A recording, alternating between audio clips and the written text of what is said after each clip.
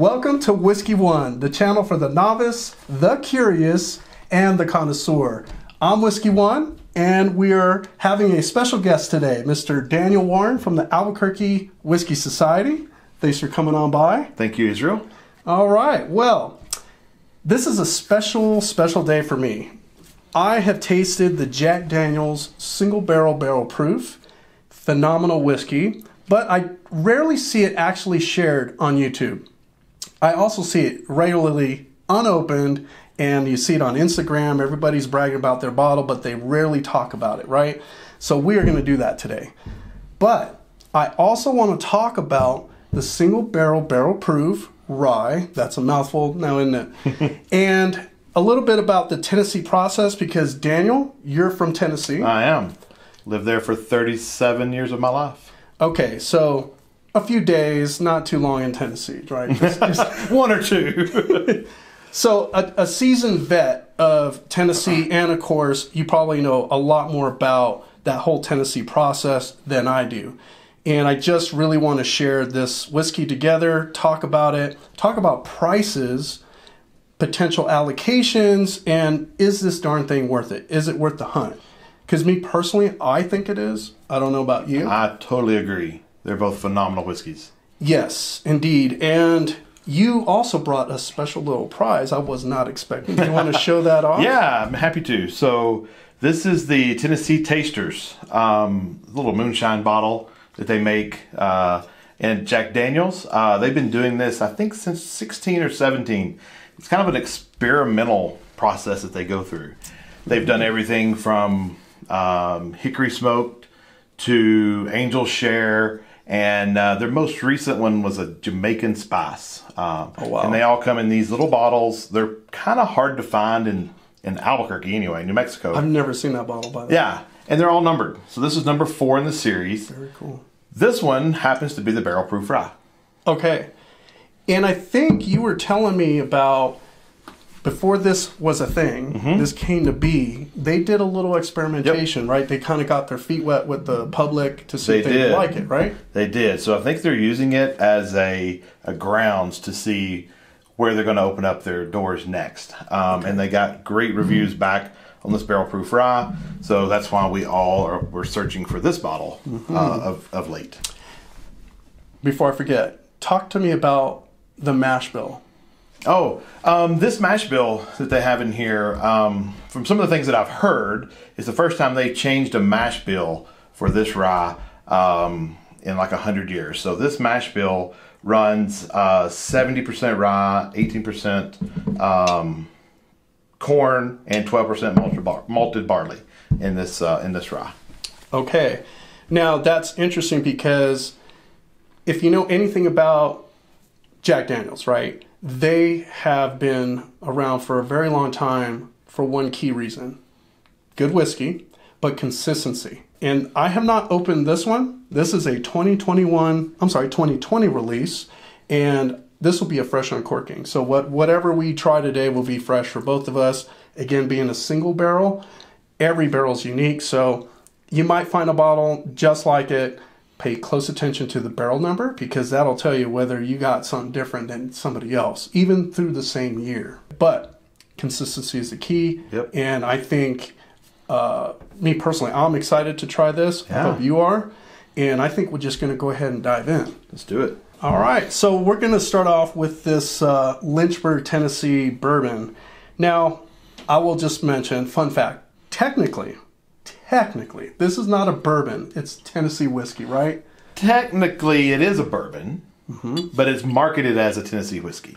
So it meets all the qualifications to be a bourbon. Right. The entry proof, the corn, all the criteria to be a bourbon. But by Tennessee law, they have a process called the Lynchburg process. Okay. So what they do is they take 10 feet of charcoal. Yeah. And they filter the clear alcohol before they put it in a barrel. They filter it through that 10 feet of maple charcoal. What that does is that removes some of the tannins. It takes 6 days for that first drop from when it goes in to come out to the bottom. I've been to Jack Daniel's distillery 25 plus times in my life. I was just there this past Thanksgiving. So you got me beat by like 25, you know. Like, I have yet to go to the distillery, and I have a lot of catching up to you. I will say this. This is an NAS. There is no age statement. And I think you and I were talking about that this is actually consistent with how they market their whiskey, right? Yeah, they don't market anything today with age statements on it. They know their master distillers and their master tasters that they have go in and they taste random barrels at the barrel house, and they know when that whiskey's ready to be put into a barrel. So you're going to get the single barrels like these off the top floor of the rick house. Sure. And then you're going to get some of the lower end Jack Daniel's Old Number 7. Some things you don't see much around here, but you see in Tennessee is a green label. It looks just like the black label Jack Daniel's, but it's a green label, and those come off the bottom. Now, I will say this is a very, very thick, to me, in my opinion, a very thick whiskey, high proof. Yes. This is bottled at 64.95%. Simple math, 130 proof, damn near, right? Take your time, let it kind of aerate a little bit. I don't do the aggressive swirl, if you will. I like to do a roll. Yeah. Me personally, because what that does for me is it lets that whiskey sort of coat the inside of the glass so that when you do nose it, when you do taste it, it's pretty much giving you everything it's going to give you, right? But I don't do it aggressively, especially for a high proof, because what's going to happen, you're going to get punched in the face with alcohol. So give it I recommend a nice little swirl here, or a little roll, just a gentle roll. And let's go ahead and talk about what we have, right? Yeah, it's, immediately I get the molasses in there. Jack Daniel's is notorious for bananas. You just stole my line, by the way. Stole it. So, yeah, if there's one thing that struck me about this bottle, and this is before, I'll just admit, like I really got into Jack Daniel's, is that it came off very much like a banana nut bread. And it was very much unexpected because a lot of bourbons that I try, they're laden with molasses. You got a little bit of anise or that rye kick. It's got toffee, vanilla, cinnamon, all these other things. But the one thing that usually stands out is like that caramel, that toffee or apple pie, baked apple pie, if you will. This, however, very much like a banana or, a banana nut bread. What do you think? Yeah, totally. It's banana. All Jack Daniels you can get banana in. I think at this higher proof, it doesn't stand out as much. No, for some reason, I don't know if we need to let it breathe a little. Yeah. Well, it's got that higher proof, and I'm getting more like a little burnt sugar. Yeah. In there. I do smell some banana. You ever eat creme brulee? Oh, yeah. That nice, hard, caramelized shell, if you will, that they basically take a burner, they light up that brown sugar, that caramel. And it's that smell you get as soon as they put it on the table. That aroma, that first aroma that comes out. Exactly. This is good stuff. It is. Are you ready to have a little taste? Cheers.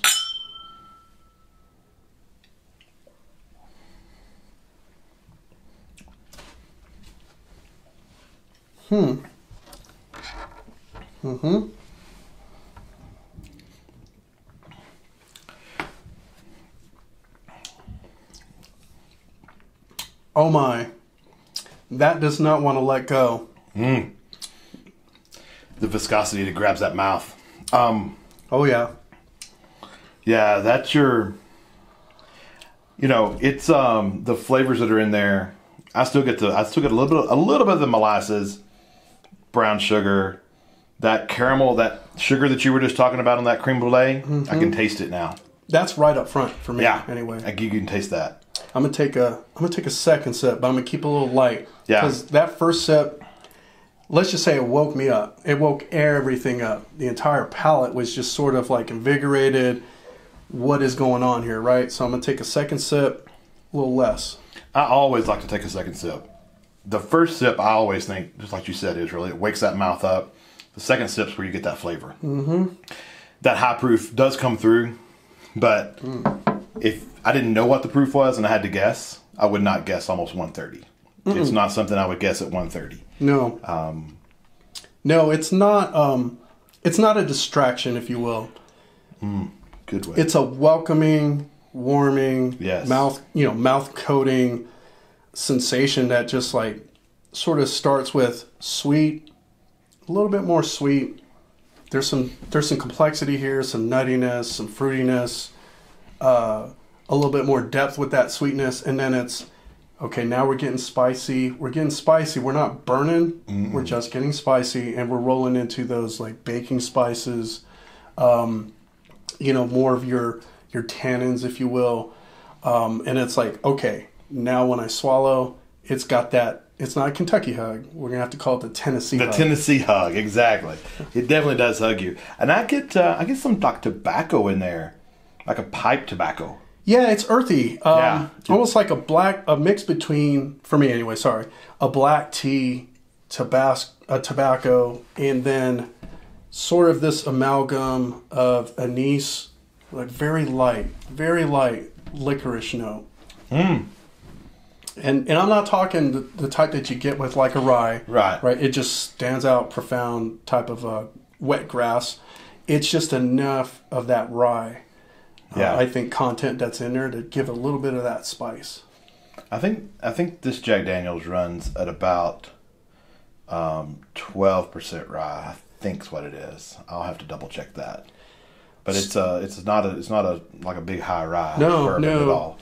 No, and I'm getting it more on that tail end, right? Yeah. Everything up front is sweet. Everything up front is okay. We're here to party. Yep. We're gonna take you for that ride. Just make sure you're meeting the height requirements. But definitely like thick, viscous, and that's one thing I want to show here too. Is if you can catch that, this is very viscous. When I do that gentle roll, it takes a long time to come down that glass. There's a lot of legs going on here. More legs than a Vegas show for sure. And it just takes its sweet time to come down. Yeah. It almost doesn't want to fall down, kind of opposing gravity, if you will. I like it so far. What are you thinking? This is a staple on my shelf all the time, and I have a good shelf. And it's, to me, this is a sipper. When I want to sit down and drink this much of a bourbon, and it might take me an hour to drink this much. Sitting down, watching a game or something, watching TV, and just sip this stuff. It's not an 80 proof. It's there. The proof's there, and it's a Jack Daniels. It's Jack Daniels. Yeah. I mean, that's the thing. Yeah. I get that. Even now, the longer it's sat, I get more banana now. Yeah, you do. Yeah, it has time to tame, right? The more it sits in the glass. Now, interestingly, for whatever reason, the nose reveals that banana.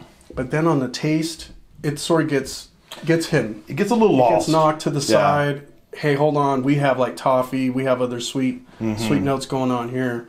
But not the banana that you get initially, or is actually overwhelmingly really on the nose. I don't get that on the taste. I don't know if you feel the same way. Yeah, I do. I think the banana on the flavor is gone. I think the spiciness, the sweetness that comes through overpowers that banana. It's on the nose, definitely. A little smoke in there, an oaky. I think that comes with. Yeah, the tannins are there. The tannins are there, but not over. I noticed, with like if something's super tannic for me, I don't know about you, it leaves this like very dry aftertaste. It's almost like bitterish. Now, if I did like it, I won't like it later because I won't be going back to it. What about you? I've had whiskeys that have been over oaked or put into new oak barrels twice, right? And they're very, very dry and bitter to some point. Yeah, exactly. Bitter and very dry. Yeah. Now you're just like really just distracted at that point, right? Yeah. So I don't know about you. I'm going to cleanse the palate. Let's do it. And I'm going to be ready to uncork this rye. Let's do it. I haven't tried it yet. This is a bottling that I haven't tried yet. So let's get this show on the road with the rye. Now, with the rye, this is a higher proof. Same thing, NAS, non-age statement. Now, this is coming in at a whopping 66.85%. So for all the American whiskey drinkers, 133.7 proof, and a fresh uncorking. And I'm sorry, I had to get that initial whiff. All right. So this will be for you, sir. Thanks, sir. All right. Again, a single barrel proof, also a special release. Now, this hasn't been on the markets as long as, we'll just call it bourbon.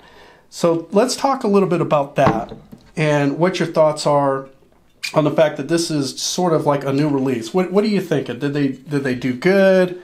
Are they hitting the mark? Is it a miss for you? No, in your experience? Yeah, I'm happy. This is a home run on my part. I have a bottle of home. I searched it out when it first came out. I was actually at the distillery this past November when they were shipping these out for the first time, and I had a hard time. I couldn't even find it in Tennessee. And then living here in New Mexico, they didn't show up here until this spring. Okay. So I have a bottle at home. One of my favorite drinkers. Can't be a daily drinker because I can't find. It's hard to find. Right. Yeah. Exactly. Now that kind of reminds me of something. So drinking from home, and you find something that's really good, really tasty, and if you're like me, and I think you are, it's not about keeping it all to yourself, right? The whiskey is about an experience and being able to share with others, right? 100%. Now, the reason I bring that up is over the last couple of years, especially because of COVID, I was looking for like a tasting society, if you will, or a group that also enjoys whiskey, loves to find unique and different types of whiskeys that are out there, mezcal, tequila, whatever, and just like share that experience and learn from each other and what each other's tastes and preferences are. And over the last couple of years, it's been tough to find something here locally in Albuquerque. So this is sort of a good topic to bring up as it relates to your group that you started here in Albuquerque. Yeah. So Albuquerque Whiskey Society, we started our group 3 years ago. And it started out as my wife and I wanted to get some friends together and have a whiskey tasting. And in 2018, we did. People brought covered dish and just a bunch of friends. Went on that way for a couple of years. I think we started a Facebook page. People would join through the Facebook page. And when COVID hit, our Facebook membership started growing and growing and growing. We started doing virtual tastings, turned it into a real business. And now the Albuquerque Whiskey Society, we meet every month. Now that COVID restrictions have lifted, we're meeting in person. We were doing a lot of virtual. We did a lot of virtual. We did a combination virtual and in person. And virtual tastings are difficult to put together, by the way. Virtual tastings are very difficult to put together. We would have to fill up enough 1 ounce sample bottles, label them correctly, make sure that the stickers don't come off, make sure everybody gets their samples. People don't show up, to pick them up. Then they have to come during the week. Just the logistics of it is very difficult. So we're moving away from remote and going back to all in person. Thank goodness, right? Yeah, thank goodness. Last month we did a blind tasting, which Israel and his wife were there. It was great tasting. We've done barrel picks. We've done Dickel barrel pick. We've done a Woodford Double Oak barrel pick, which is going to be hitting the shelves here in New Mexico very soon. Very cool. And coming up in August, we're going to be doing a Whistle Pig barrel pick. I'm excited to see that. Yeah. Honestly. That was going to be fun. Whistle Pig makes great rye. Very unique from, I think, most other ryes. They're very floral and grassy and very organic. I'll just say that. And yes, of course, it's usually a mix of Canadian rye, but don't let it sell you short. Like it's good rye. So I'm definitely eager to check that out. Now, you did mention the last couple of tastings, and yes, we have, my wife and I, who are part of Whiskey One Channel, did partake in that. It was a great time. Good. We had a blast, honestly.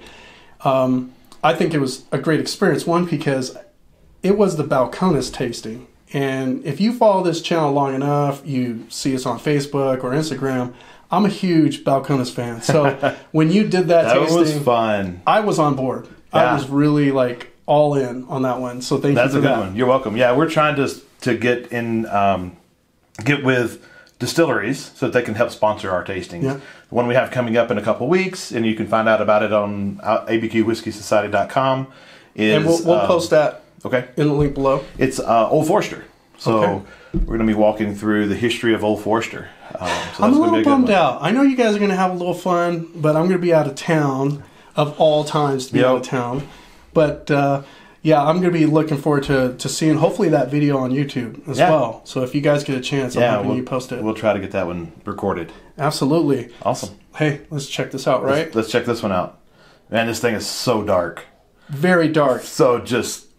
I would say this is darker than I think it's darker than the bourbon, right? I really do. I mean, I don't have much in this glass, but it's yeah, it's definitely darker. The bourbon got like a dark amber, and this is just like it's almost the color of this bar top. Mahogany. Yeah, this is almost a mahogany color. Absolutely. Yeah, and the nose is very welcoming, very sweet. I wouldn't say it's like overtly sweet. So one of the things that I found about this one is I don't think it smells anything like the regular Jack Daniel's rye.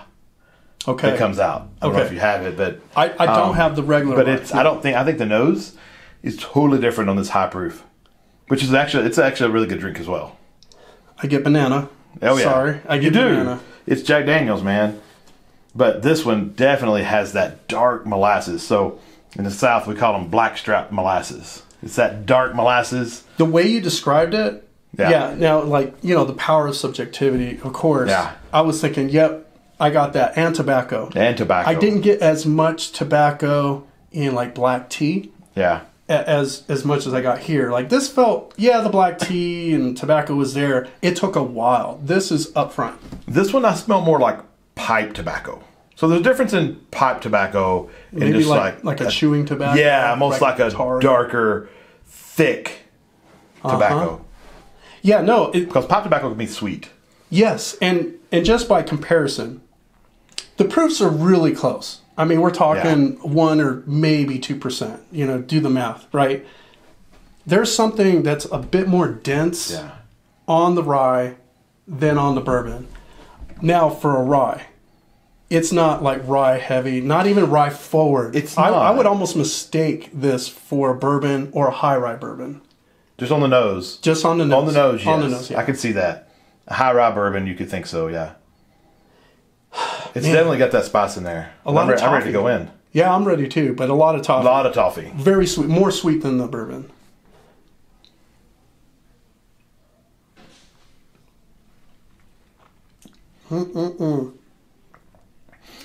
Now, I know we talked about how this one did not drink up to its proof. This one drinks way less than its proof, I think. Absolutely. The rye spice comes in, that molasses comes in. It's sweet and spicy at the same time. Yep. The sweetness, you get the sweetness, and then the spiciness comes in. And I think that's where these start to separate. This is more sweet and more spicy than the bourbon. I'm not saying it's like way better, but right now, honestly, this is getting my favor. Now. This when I first drank this, I really thought this was one of the best ryes I'd ever drank, and I still feel that way. Mm-hmm. For me, I can tell a rye whiskey. Sometimes you can tell it by nose. This one, as you said, is hard to tell on the nose, but I get a. It's not an alcohol burn. I get a burn on the sides of my tongue for the rye, and that's where this one comes in. Huge rye flavor. Yeah. So when I first tried the bourbon, it woke up the senses, right? That initial sip. Go into the rye. Let's just say it reinvigorated all the senses, the palate, everything, and said, hey, this is spicy. I get like menthol, if you will. I get a lot more like rye presence. Again, of course it's a rye, but I do get more like grassy notes, more mint. Like I said, I did mention menthol, but the thing that's sort of like very pervasive for me on the rye is this toffee, rich creme brulee type of a mouthfeel, if you will. Very sweet. A lot of brown sugar for me, again, almost like salted toffee. Yeah. Like there's a little bit of that minerality to it. You do get some of that ethanol in there because you do get the high proofs there. Yeah. One of the things in this rye that normally I get in ryes, and I say this and people think I'm crazy, but it's almost juniperish in some ryes. This one I don't get it. I don't get it at all. almost a gin and some rye on the nose. And I think it's that rye spice that comes in with when you mix in the corn and the barley. It gives it that juniper aroma. I've said this all the time when I drink rye, but I do not get that at all in this thing. More baking spices? More baking spices. And less floral. Yep. And to your point, when you were bringing up, Whistle Pig, that is very floral. Yes. Like very, like farm. Farm-like qualities. It's like you're walking in the field, right? Yep. This one, none of that. To me, you do get more minty freshness. But to your point, right? Mm-hmm. This is not a very like grain-heavy type of a rye, in my opinion. Yeah. And it's very enjoyable, by the way. The proof, it's just, to me, it's so inviting to drink, and the proof sneaks up on you. I was telling you earlier, when I first got this bottle, I opened it and I drank it, and I didn't really pay attention to the proof. Then I had to after I drank 2 or 3 pours, I had to get up and go check the proof. Right. Because I was like, what have I been drinking? And it's 100, this one's 127. So the proof will fool you on this one, especially. Especially that one, right? Because this is even a higher proof than the bourbon. And, this is also an NAS whiskey. I didn't see any age statement. And to your point earlier, like they rarely put, if any at all, put an age statement. And it's ready when it's ready. Yep. Right? And that really does remain true for all whiskey. Some of your hardcore whiskey enthusiasts are looking for an age statement. They won't buy whiskey without an age statement because they feel like you're not really revealing enough. You're not being transparent. But for this stuff, guys, it's well worth the hunt. And I really want to talk about that with you because good high proof whiskey, okay? And here's the hard part. You're not really going to see this on a shelf anywhere you go. You will have to hunt. You may not have to hunt as much for the bourbon. But when it comes to this rye, I think word's out on the street. Yep. And this, it took some hunting. It took a little bit of whiskey talk, if you will. I had to speak the whiskey code in order to get it. So those that don't know whiskey code, I didn't just make it up. Like every now and then you have to convince a liquor store owner or somebody that's in the know where you can get a bottle, because if not, it's going to be very difficult to get your hands on. But it is fun, and it is well worth the hunt, I'd say. It is, totally. These, like you said, these are easier to find. You can find these around. What they did is, in 2018 and 2019, they released a bourbon. It wasn't barrel proof, but it was 100 proof. It's not a bottled in bond, but they call it the Heritage. It looked just like this bottle. Okay. Except instead of the green, it had blue. Okay. And it said Heritage release on it. Now, I hear that's a special bottle, by the way. It is, and I should have brought you some. We'll bring some. You can have some at the house next time. But they were toasted barrels. Okay. And they were at least 6 years old. I do know that. There's no age statement, but I know from sources that they were at least 6-year-old whiskey. Okay. Jeff Arnett put them in a barrel, toasted, and released them in 2018 and 2019. They were $75 retail. Secondary market, they were, even today, you can look them up, Jack Daniel's Heritage, they're hitting $400 to $600 a bottle. They just don't have them anymore, and they're not doing it. And I think this is going to be the same thing. And I hope not. I really hope not. When you make something this good, as a distiller, I don't know that it's doing like the community any good when you keep it to yourself, so to speak, because Lord knows, you made something special. You may not be able to strike lightning twice in the same place at the same time, but you don't want to keep the lightning in the bottle, so to speak. Yeah. This is something that I think needs to hit at least annually, in my opinion. I agree. Just like the bourbon. I'm really hoping. So this is sort of my public service announcement, my pledge, so to speak, to make that happen. Okay, Brown Foreman, you heard him. Do it. That's right. That's right. That's right. So now we had the bourbon, we had the rye, and what I typically do on our show is I try to do a little bit of evaluation, so to speak. I give a 5-point system. I'm really looking for not just flavor, but uniqueness and complexity. That's how I evaluate it. Some people evaluate and score based on the price alone. I like to look at everything as a whole. Or even some people will evaluate based on the look of the bottle. Yeah. It is a sexy bottle, by the way. Jack Daniel's single barrel, they're beautiful bottles. They're iconic. You know what they are. you know, they change bottles every now and then. I know they changed the Gentleman Jack bottle, and you know, it's a beautiful bottle now. Yeah, even was before, but yeah, I think you strip the labels, and that becomes a nice decanter. Oh, right? It's a beautiful decanter. Yeah. For me, on this one, on the bourbon, if I had to rank it, I would say for value, it's hard to beat. And value on this, absolutely. $65. 65, right? Yeah. You can $59, $60, $65, $60 to $70 all day long. Yep. Value of this, of a barrel proof, hands down one of the best values you can find out there. Yep. Flavor, it will go up against any other barrel proof whiskey that you find out there. I would say there are better, but you'll pay a lot more money for them. So right. My ranking, I'm going to give it a 4.5. Even though I'm a Jack Daniel's lover, I can't go 5 right now. Okay. Because I'm going to go 5 on something else. Okay. Oh, okay. I think I know where you're leading into. And I think that's a good score. I think that's a fair score. And I think you actually beat me to it. Now, I do give this also a 4.5 out of a 5 because of its complexity and its overall flavor. It's a standout for me. Yep. Right? And I will, if I know that I'm running low and it looks like I'm about halfway, I may have to go get another bottle.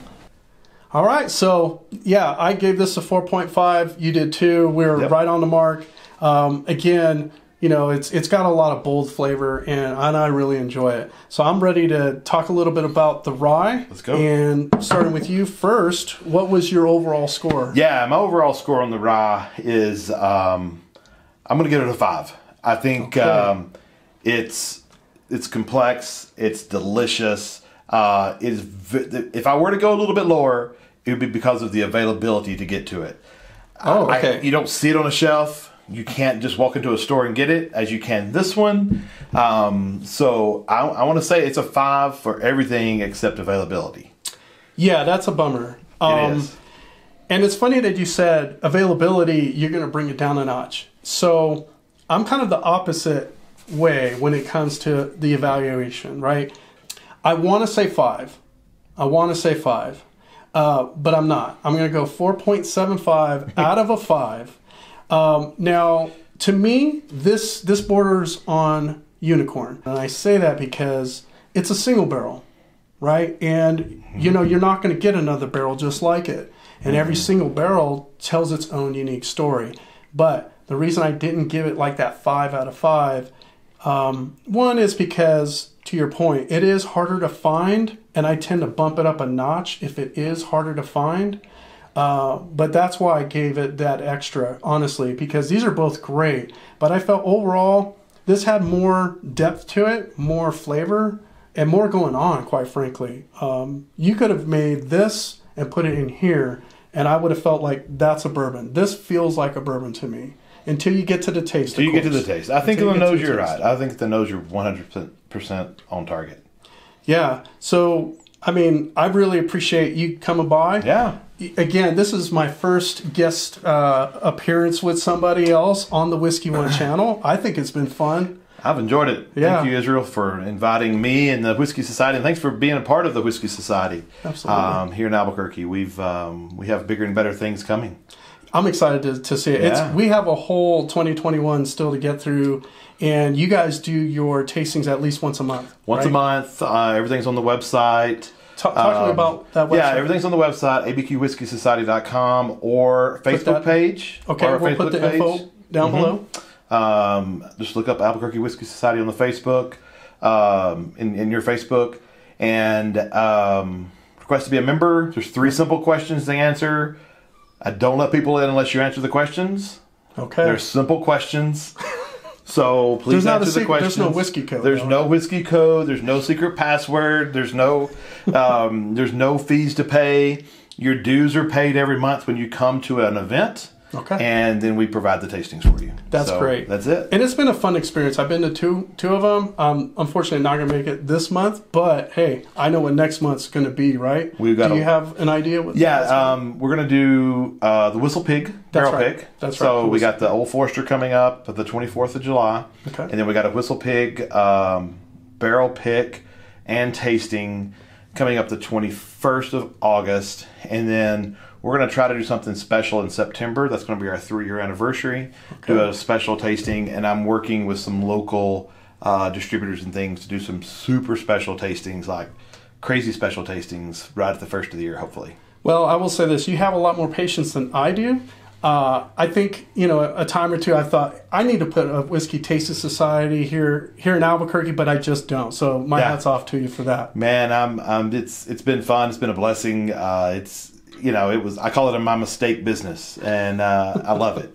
It's great. So my wife cheers and to great mistakes. Yeah, cheers to great mistakes. Thank you very much. Thanks for having. Yeah, you got it. Hey, thanks all of you for visiting and stopping by the Whiskey One channel. And remember, here at Whiskey One, it's about the one you enjoy.